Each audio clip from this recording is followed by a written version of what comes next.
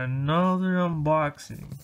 This time it's gonna be these fake AirPod thingies.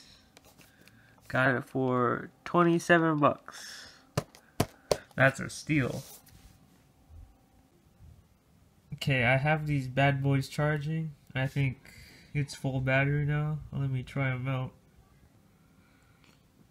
Okay, so after testing these for a bit, like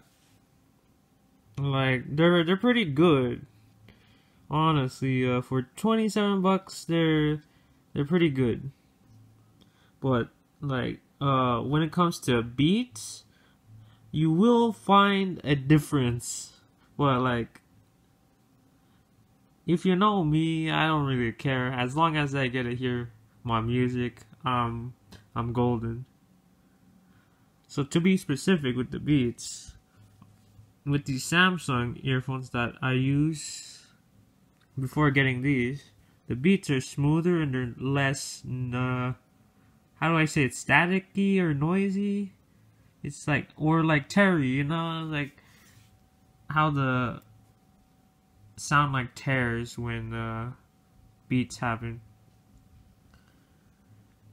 So like these ones are smooth, while here, like on the Beats, you will notice the difference pretty clearly. But other than that, they're pretty good.